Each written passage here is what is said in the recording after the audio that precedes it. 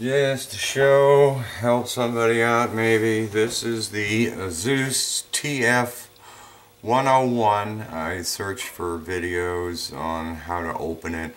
Guy was working fine. I think the battery died. Wife says she's got files in there. Can I save them? I'm an IT guy, so I said, you can either sell it and risk people getting your files, or the only way I'm going to get it open, I think, is going to break it. Looked at other videos, didn't really help out too much. I threw the bottom piece away, but when you look at it from the edge, what you're doing is you're going to be lifting the frame off. The bottom is screwed on. Was it screwed on? I forgot how it went. Yeah, it was, because when you open it, there's 4 screws here that attached this to the bottom piece. So the bottom's not going to come out.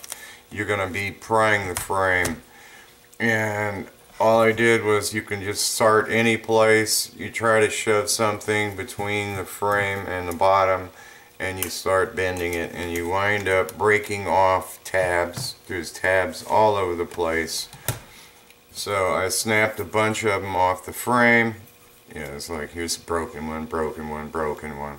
You are not getting this off without breaking it. In any case, once you do get it off, you can unscrew the bottom, which reveals all of this. If you're going to replace the battery packs, forget it. I actually cut the insulation off. There's 2 battery packs in here. They both are measuring 2.7 volts. I think they're good. I think something else died in this that it doesn't turn on. There is no hard disk. I kind of figured that was going to happen because this thing is too thin to house a solid state disk. So in opening it up, you're not replacing the batteries. You can see it's really pretty dense. I don't think there's anything anybody can do. I'm a senior electrical engineer, and so this guy is pretty much so all going into the trash can. So I hope that helped somebody out there.